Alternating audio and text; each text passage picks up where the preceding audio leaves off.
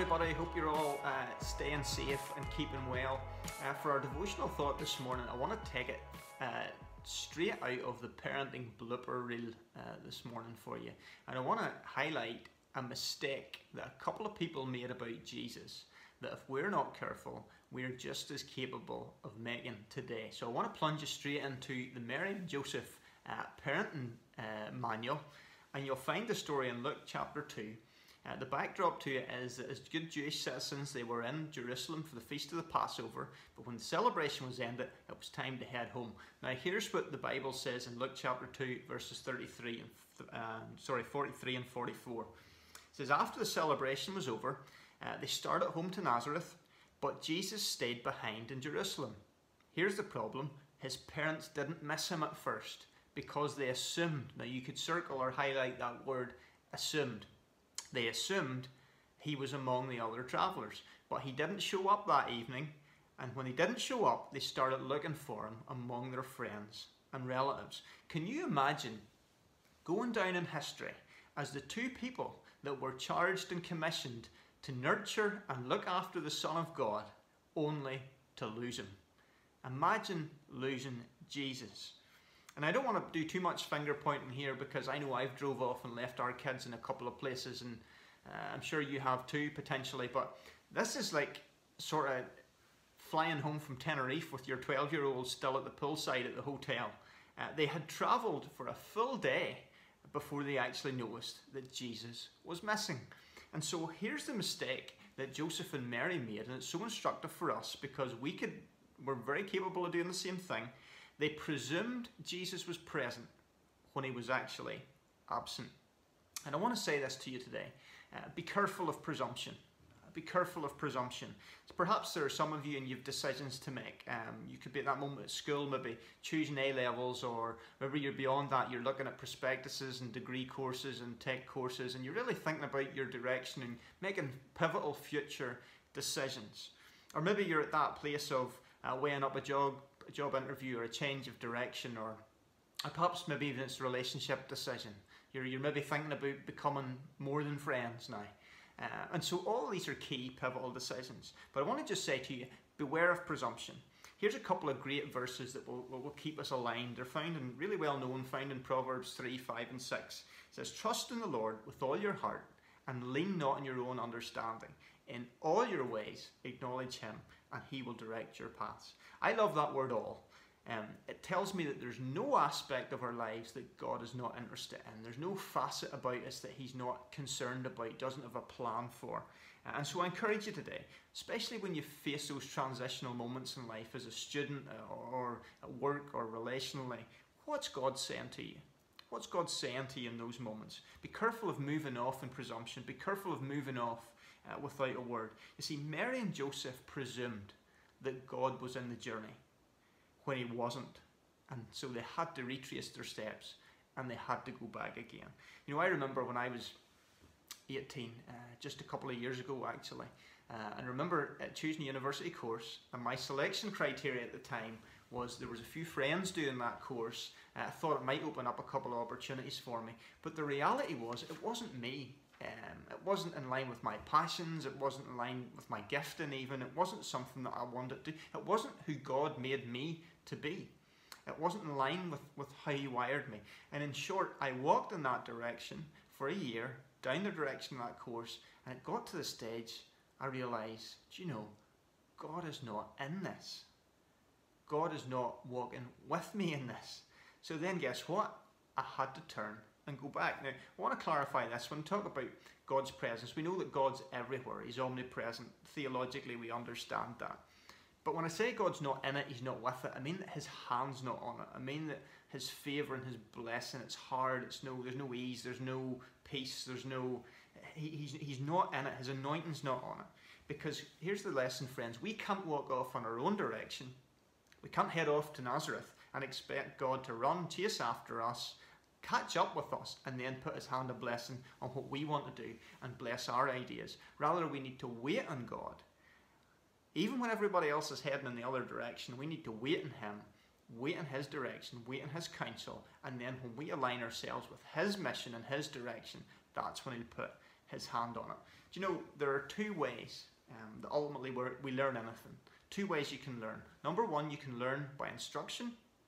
Number two, you can learn by experience. Now let me suggest to you that the first one is a much better way to learn, because it saves you often a lot of pain. You see, when we learn by experience, it often means going off in the wrong direction, and then we have to retrace our steps and come back again, and we lose time, and we can lose relationships, and we can lose all these sorts of things. And so it's best to wait on God in the first place and do it right the first time. And so what you have here is you have Mary and Joseph, and so they follow this caravan of people that are all headed to Nazareth, and Jesus is left in the temple. And so you actually have Joseph and Mary taking on board the herd mentality, because everybody else is doing it, and so they get into the herd and they walk this way, when the very thing that they have been called to do, which is nurture Jesus, look after Jesus, and so they're walking away in the opposite direction of what they've been called to do.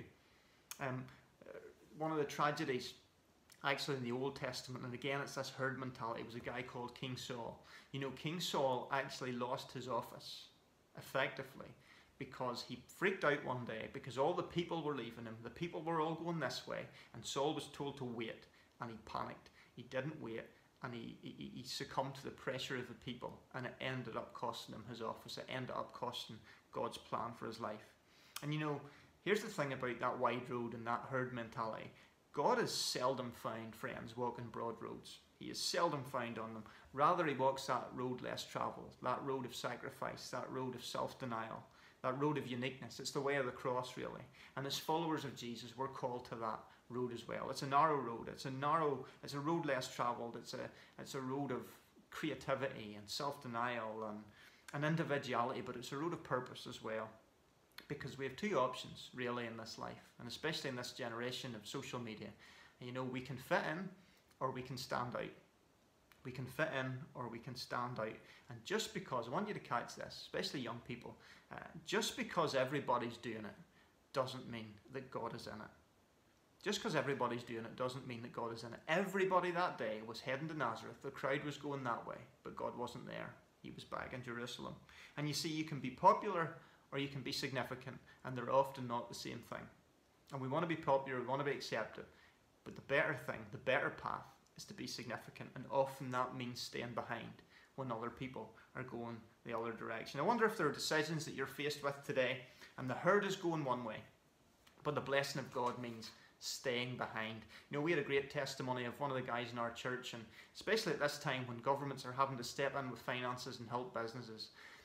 And his accountant shared with him that because he kept his VAT in order, his tax in order, everything went through the till, there was no shortcuts, there was no looking to personal gain. Because everything was in order, he qualified and was able to survive an environment that other people were drowning in. Why? Because he had waited behind when everybody else was off doing their own thing. And God blesses integrity. He blesses waiting upon him. You see, you can't do it. We can't do things our way and expect God to bless them. You know, Samson found that out. This strong man in the lap of Delilah, when the Philistines came upon them, he presumed God's presence. He says, I will arise like other times and scatter these boys off me. And then he realized, and the Bible says this, Samson did not realize that the Spirit of God was gone from him. And so he expected to just do it his own way and God would bless it. But here's the thing, friends. God does not bless our agenda. He doesn't chase after us and rubber stamp our plans. Rather, we're called to wait, trust in the Lord, wait on him, find out what his plan, his agenda is for our lives, and actually partner with him in his mission. It's not about us. It's all about him and how we can partner with him in his agenda and his mission, and then God's favour and God's blessing will come upon us. So remember today the problem with presumption. Rather, whatever decisions you're faced with, no matter how big or small, just know this: God is interested in every facet of our lives. In all our ways, acknowledge God, and he will direct our paths. And you know, like Mary and Joseph, we've all been given this call to nurture the presence of God in our lives, to nurture Jesus, to nurture God. And in order to do that, we shouldn't presume, rather we should pray. We should lean into God and what he's saying to us. And unlike Mary and Joseph, and unlike me, when you trust in the Lord in all your ways and lean not on your own understanding, When you pray rather than presume, it will save you going down a road, should it be a day, a week, a year, a number of years, that will protect you from that. And so you don't have to find yourself retracing your steps and losing time and losing relationships. And you know what? Here's the good news today.